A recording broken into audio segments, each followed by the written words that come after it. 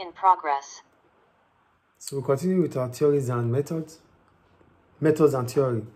So today we want to talk about difficulties in implementing a research strategy. So we have the research stage. So for the research stage, it starts with selection of topic. So when you are selecting the topic, the problem about selecting the topic is that you could have problem about funding it. That means finding the finance to carry on with the project, or finding respondents. So those are the problems we face when you are selecting your topic. Okay. Do you get the point here? So the first stage is about research stage, which is selection of the topic. So when you are selecting the topic, the problems you could encounter as a researcher is finding someone to fund the project, or finding respondents, those that you're going to, the participants, those that you are going to involve in the questioning. Yes. I think that is clear. Yes.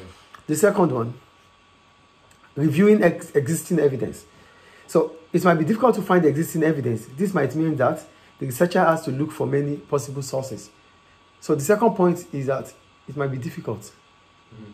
It might be difficult to find, research comes from a topic, a problem that has to be solved, right? Yeah. So no matter how it is, there's nothing like new topics in the world.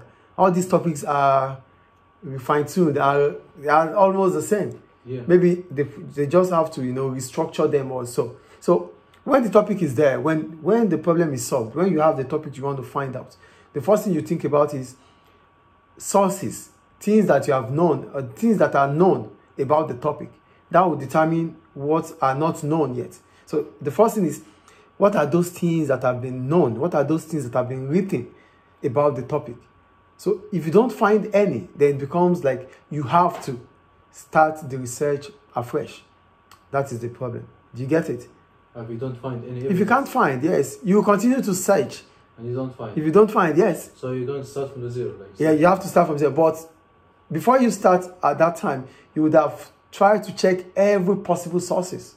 You don't find it. You might find anyway. But the problem is, when it comes to the topic you have chosen, you need, if it becomes difficult to find literature review of those topics, yeah, then you have to continue to search and search and search and search for every possible sources. That's the second stage there. And you understand the problem there, right? Yeah. Now, the third stage, developing a hypothesis or aim.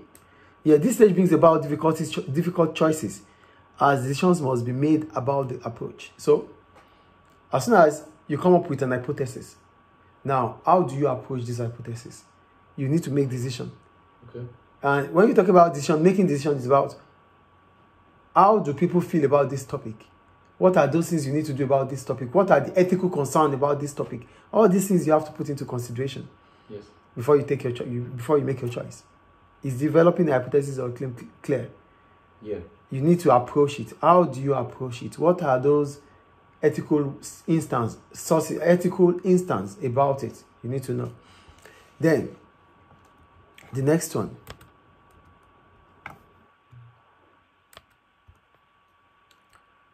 Choosing a method. The method choosing might not produce data that can support or disprove the hypothesis. So now that you have your hypothesis, okay, you need evidence to support. You need information. You need evidence to support or to disprove that hypothesis. Yes or no? Yes. So that's what they are talking about here. So you need to find a method that will bring about results. Mm-hmm. Get the point here. Your hypothesis is there.